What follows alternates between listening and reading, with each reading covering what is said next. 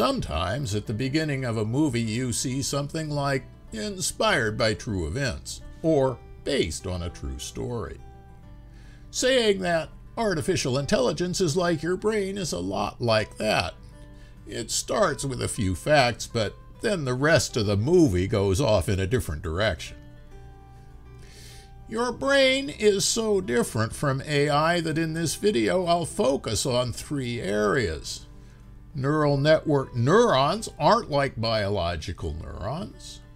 Artificial synapses are only a little like biological synapses. And backpropagation, the mainstay of AI learning, has no biological analog whatsoever. Of course, there is another branch of AI, symbolic AI, but it makes no pretense of being like your brain, so we'll bypass it for this conversation. The reason this is an important conversation is that in the search for artificial general intelligence, today's crop of AI applications show very little aptitude in areas where any 3-year-old can excel. Things like common sense understanding of cause and effect, or the passage of time, or gravity, or spatial relationships. We have an excellent example of general intelligence in the human brain, so like the Wright brothers who analyzed birds when designing the first airplane, let's compare the human brain's similarities and differences with today's AI. Neural networks are so different from the way your brain works. Let's start with the lone similarity, the general concept. Both have things called neurons interconnected by weighted synapses, and the state of a neuron impacts the states of neurons to which it is connected. But there the similarity stops. Biological neurons don't appear in orderly layers with orderly connections between one layer and the next, like in neural network diagrams. Instead, your brain has a tangle of interconnections which we have yet to unravel. So let's start at the bottom with the biological neuron. Here's the briefest description of how a neuron works, receiving incoming spikes and then spiking itself. Computer models of biological neurons can be complex, but fortunately the simplest neuron model, integrate and fire, is sufficient to show the limited relationship with artificial neural networks. The biological neuron accumulates charge from incoming synapses and emits a spike when a threshold is reached. In this timing diagram, each spike of the upper neuron contributes to the charge of the lower neuron until the threshold is reached. Then the lower neuron emits a spike of its own and the process can repeat. In the simulator, here are a few neurons. We'll set the one labeled clock to spike as fast as it can. You can see the firing in the spiking timeline. Now we'll add a synapse from the clock neuron to the neuron labeled out. Initially, the weight of that synapse is 1, so the out neuron fires whenever the clock neuron fires. Let's change the synapse weight to 0.5 and notice that the out neuron fires once every other clock spike. Now we'll set that synapse weight to 0.1, and you can see the internal charge or membrane potential of the neuron slowly increases until it reaches the red dashed threshold. Then the out neuron spikes and resets. Let's turn to the artificial neural network. If you're familiar with them, you've seen this picture numerous times. Here's the initial problem. The biological neuron is a spiking device which cannot and does not output an analog value like these axes. Instead, neuron values are binary. Either there is a spike or there is not. In a few cases, AI experts counter by saying, no problem, just set that activation function to a step function. But this ignores the accumulated charge from one cycle to the next, so we'd also need to add some internal memory not reflected in the neural network. Instead, most AI experts try to rectify things by saying that the X's aren't individual spikes, but represent the spiking rate of the neuron. The idea is that the rate could vary continuously. In practice, though, the spiking rate cannot vary continuously because the neurons have a maximum spiking rate of about 250 Hertz, and neural signals cannot be useful below about 20 Hertz, and in between, high noise levels in the brain limit the number of different rates which can be reliably represented. But I won't dwell on these practical problems and move on to an even more fundamental issue. Let's model just two neurons, again with one neuron firing at a rate of 1, connected by a synapse of weight 0.5 to the neuron out, which will then spike every other incoming spike for a rate of 0.5. The summation equation also says we should get 0.5, well and good. But let's change that synapse weight to 0.75. But look, the outspiking rate is still 0.5, while the summation equation says it should be 0.75. We can increase that synapse weight to 0.9, and the output spiking rate still doesn't change until we actually raise it to 1. We can see that the biological spiking neuron simply doesn't match the neural network formula. This is because these pesky biological neurons are simply not linear devices. For another illustration, let's make things a bit more complex with two input neurons, A and B, connected to our out neuron, each with a spiking rate of 0.5. A is connected with a weight of 0.5 and B with a weight of 0.25. The out spike rate is shown and is 0.25. But let's change things so A and B neurons are no longer spiking simultaneously. The output spiking frequency becomes 0.33. Let me reiterate. If the signals are in phase, you get a spike rate of 0.25. If they're out of phase, you get a spike rate of 0.33. Hold on a minute. When we look at the formula, signal phase and timing are missing in action. But yet in the real world, phase and timing are important and can lead to different results. This gives the biological neuron a whole universe of potential functionality excluded from the neural network formula. And we haven't started in on that little sigmoid function on the right.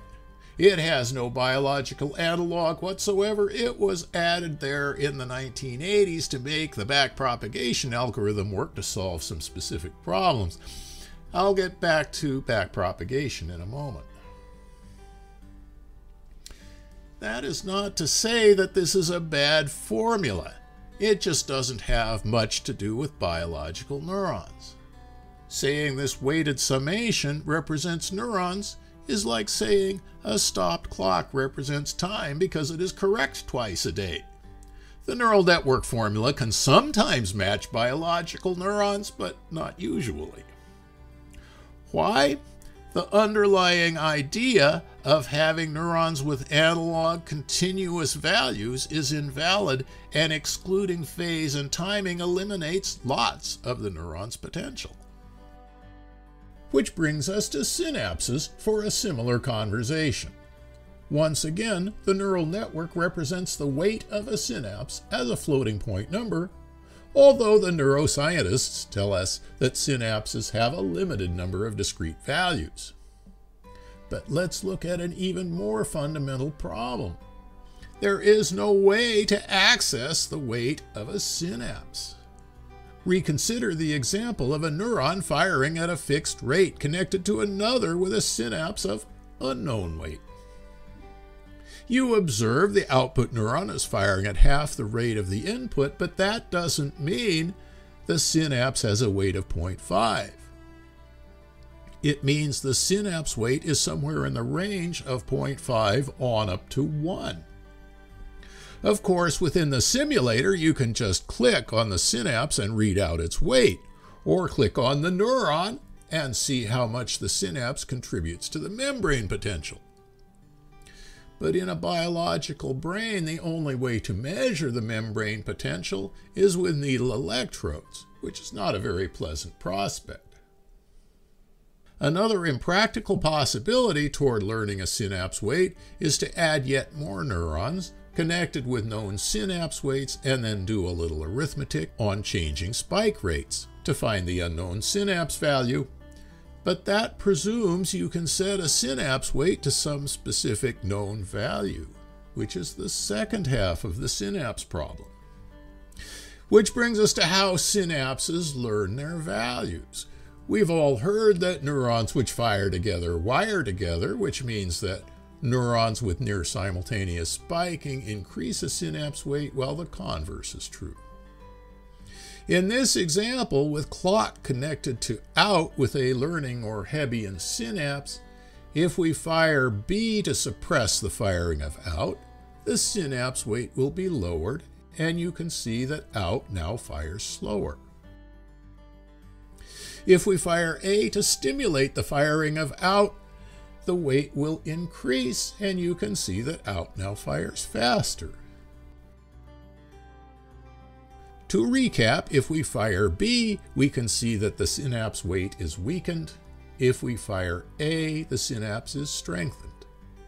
But we never know precisely what the weight of the synapse is. With sufficient stimulation, you can be pretty sure that the synapse weight will be near 1, and with sufficient suppression, it will approach 0. In between, though, the synapse weights are imprecise. There is no way to set a synapse weight to any specific value like 0.5, and greater precision is even further out of reach. Finally, there is no way for the neuron to discover the precise weight of a synapse. So if you can't store or read back synapse weights, what good are they? Well, synapse weights are not useless, far from it. They are just useless for storing precise values you want to read back. Instead, a synapse represents a single bit of information, while the weight value represents the confidence that that bit is true. That is, how easily it can be changed. Once again, looking at the fundamental neural network formula, notice how it relies on the idea of precise synapse weights. Which brings us to backpropagation, which represents a family of algorithms which need to be tweaked, trained, and tweaked again. Everyone can give examples of the shortcomings of backpropagation, like this one where facial recognition actually improves if parts of the face are rearranged, but is lost if the image is inverted. Further, you know your brain doesn't need thousands of training samples. You can learn a new symbol or a new face in just a few moments, and you're not confused at all if it's upside down. But that's not my point. Backpropagation cannot possibly be representative of how neurons learn for two fundamental reasons.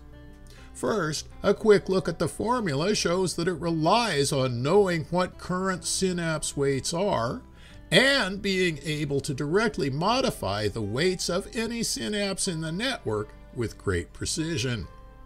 This is simply not possible in a biologically plausible world.